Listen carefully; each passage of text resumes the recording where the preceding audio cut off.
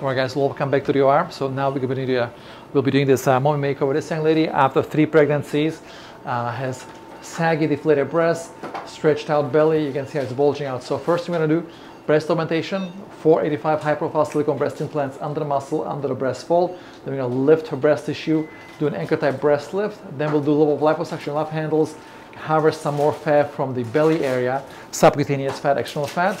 So I can do a little bit of a fat transfer to her hip dips. You can see hip dips. I'm going to just try to fill them in, scoop out the love handles, and then we're going to go ahead and remove all the skin and tighten the muscles to give her a nicer, flatter belly. So a complete mommy makeover. So first thing I'm going to do is make a little opening, create a path to the submuscular space, and we'll do the breast augmentation first. Place the implant under the muscle, and once the implant's in, we're going to reshape the breast tissue and perform the breast lift.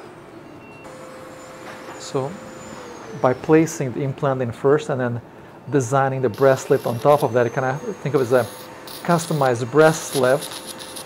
Everybody's a little bit different. We place the implant in, allow the natural breast tissue to redrape over the breast implant, and then finalize the design for the breast lift itself to get the best possible lift. Come on out. This is the implant, 485cc high profile silicone breast implant. Take a closer look. You can see sort of waviness on it. That's called rippling. All implants ripple. Silicone ripples less than saline. That's one of the reasons why people choose silicone over saline, but it still ripples. So silicone is a little bit softer, has a little bit less rippling. Those are the 2 benefits over saline. And when we do silicone breast implants, I use this device, the InstaBoob. It allows me to take a big implant and squeeze into a small opening. This is not something I would need to use for a saline implant because saline implants are empty when they go in. They don't need a big incision. I don't need to squeeze them in. I just make a tiny, tiny scar. So the tiny scar breast augmentations are salines for silicones, also known as gel, cohesive, gummy bear. Those are different words for the same thing. For those, I use this device called InstaBoob. It allows me to take a big implant and squeeze through a small opening, just like that. Okay. So big 485cc implant, relatively small incision. This is a breast lift. So she's going to have the anchor scar, so it's not really an issue, but still as a way of getting the implants into a small opening, this allows us to do that. Okay, and we'll do the same thing on the other side.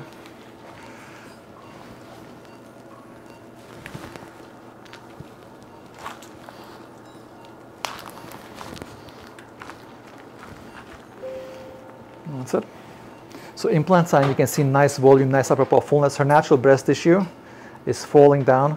Ideally, it'd be sitting like this, nice roundness. So we're gonna tuck it in and then take her nipple, which is down here, and move it up there. So it's looking forward instead of going downward.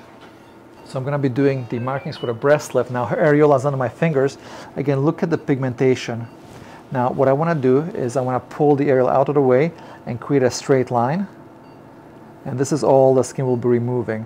But notice that although areola is outside of my cutting area, I'm going to leave behind all of this. This is going to be along the vertical part of the scar. This is going to get darker. That's what I refer to as residual pigmentation. So come take a closer look. I'm really, really close. Look at all the pigment in the skin. This stays behind. I can't cut all the skin out, otherwise there'll be no skin left behind. So I got to leave this behind, and this gets activated after surgery, inflammation going on, and this becomes as dark as this. So we've done the cutting on the right side, reshape the breast. You see the nipple down here has moved up there, so it's going to be the opening. It's anchor type incision. We're just using piercing towel clips to hold the skin together. Reshaped the nice round look. Nipple's going to be looking forward instead of falling down like this. So now we're going to go ahead, do the same thing here, check for symmetry and start closing up. So we reapproximated the skin edges just to give you an idea of the shape, so you can see nice round shape compared to the very downward falling look she had before. Nice upper pole fullness. She's going to have an anchor type breast lift. So this is the price you pay to get this lift. People often ask, can I get a breast lift and not have the scars? Unfortunately, there's no magical lift. If you want to get a lift, you need scars. The bigger the lift, the bigger the scars. So we're done with the breast augmentation breast lift. Next up, we'll be doing a tummy tuck. Lipo, you can see these bulges here have infiltrated some tumescence solution, so we're going to go ahead and liposuction this, harvest the fat, and then inject into her hip dips. You can see when she lies down, the hip dips look really, really good, but when she's standing, you can see there's a little bit of indent, so we'll probably aim for about 150, 180 cc's per side just to fill in the hip dips a little bit. So we're done with the liposuction. This little bulge, it's just some loose skin. See, some people have a bulge here that's not fat, it's just skin laxity, so we're going to fix it when we do the tummy tuck and pull things down. We're going to go up to here and pull this all the way down to the pubic area and then tighten her muscles. When you look at her, you can see how kind of flat she is compared to what she looked like when she was standing up. Her belly was bulging out. So when she lies down, everything falls in. We're going to go ahead and tighten the abdominal wall and give her approximately this much flatness. So we're going to start by making incision in the lower abdomen all the way across. This is a long scar. Sometimes people wonder, can we make a shorter scar? Cheat. Well, if you make it shorter and your folds are long, that means you're leaving behind folds and you look unfinished. So sometimes doing less doesn't give you less of a result, it gives you an unfinished result, and that's not a good thing. That actually looks worse than not doing anything.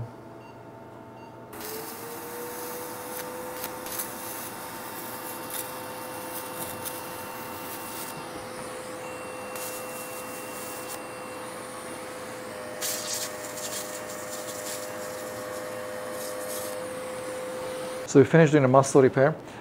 Come to the side. I want you to see, this is her skin. You can see she's very thin. She doesn't have a lot of external fat.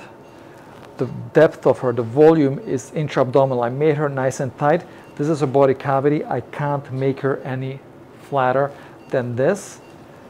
Her external fat is very, very minimal. We've tightened the muscles to give her a flatter belly so it's not bulging out so much. It's going to be better than this. But she's not going to be a skinny flat belly because there's lots of internal volume. Inside the abdominal cavity is where you have your organs, your liver, your stomach, your intestine. There's also internal fat, which we cannot cut out, which we cannot liposuction.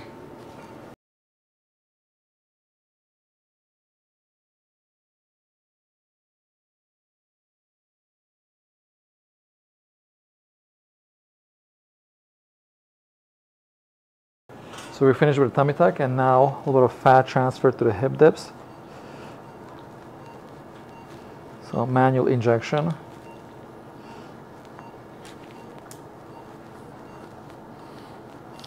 So I put 180 cc's on this side. I'll do the same thing on this side.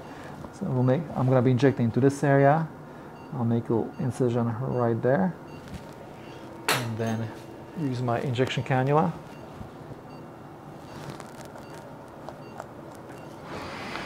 Some tunneling, make some space, and now we start injecting.